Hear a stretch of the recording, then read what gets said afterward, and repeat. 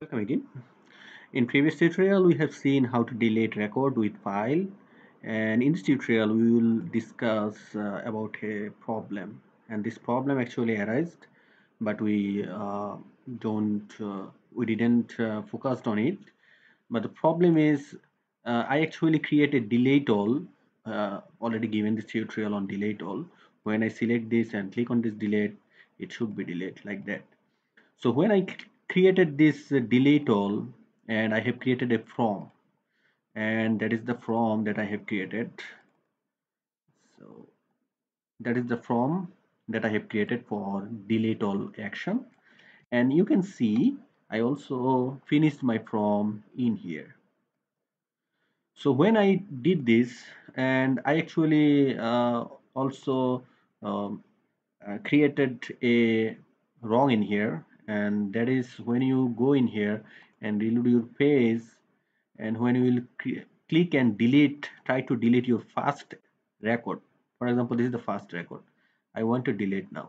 So when I click on this, you can see this notice. When I click on OK, you can see it's not deleting. So if you go and see the inspector element and the console log, now try it again. Okay, now try it again. Let's see the console log here. Click on here and okay, you can see a type error document post is not undefined. So why actually this happened?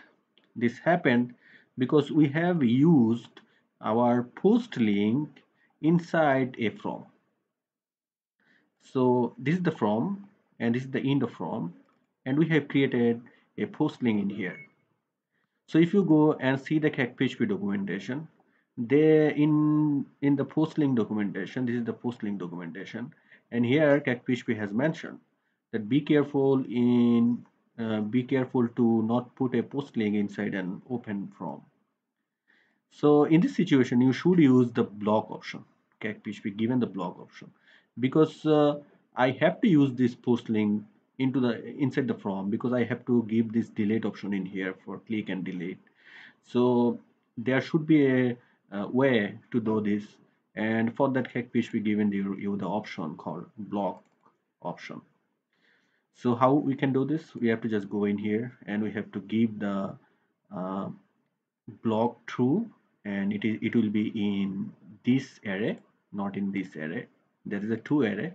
One is for the action, and we have sent this user ID, and this is the another array for confirm. And here we also can mention the method. So post link actually send you request to so in method post method, and it's actually like a from you are sending. If you go and see it in your inspector element, click on here, you can see a hidden file in here, and the value it's sending the post method.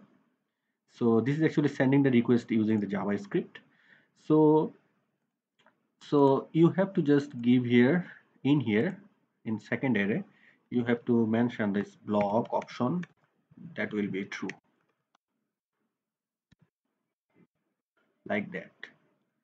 So when you will create this block option true, then you can fetch this post link outside of your from. So you have to just give here in here, I'm just creating this echo. For example, I'm just giving this fetch, fetch, and uh, and here I'm giving the post link.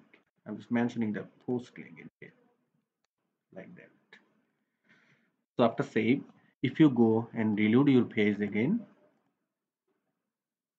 open your inspector element, go in your console, and then go and try to delete the first record. Click OK. You can see it has been deleted. So now you understand. Now you understood how you can create a post link inside a from. So thank you for watching this tutorial. Welcome for the next tutorial.